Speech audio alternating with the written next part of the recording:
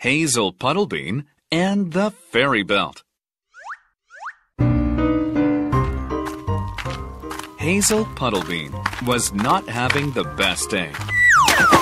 She tripped and fell in front of her favorite tree.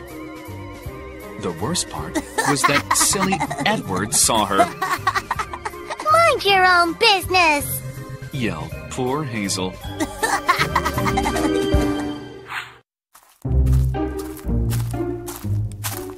Hazel decided to visit Slips the fairy.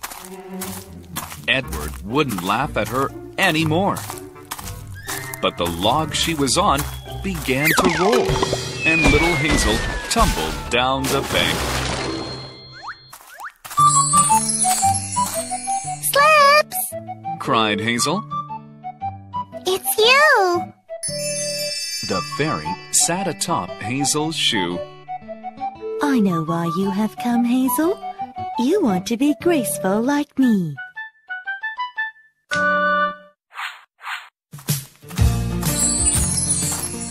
If you want to be graceful like me, we must find the dancing crystals.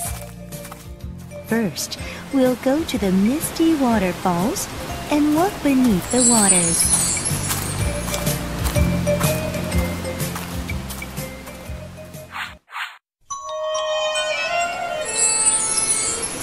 Well done, Hazel.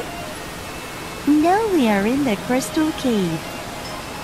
You are very good and brave, but why are you so wet?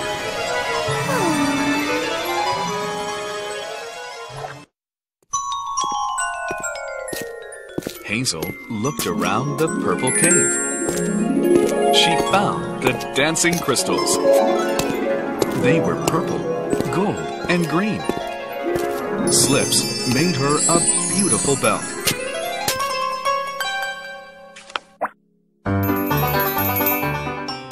Thank you so much, Slips. Hazel jumped from stone to stone. She balanced and spun on one foot. At that moment, the belt fell off.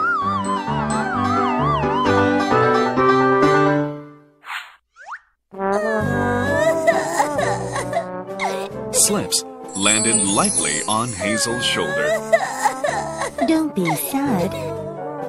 Maybe the crystals aren't strong enough. It's all right to be clumsy, Hazel. Being graceful is not for everyone.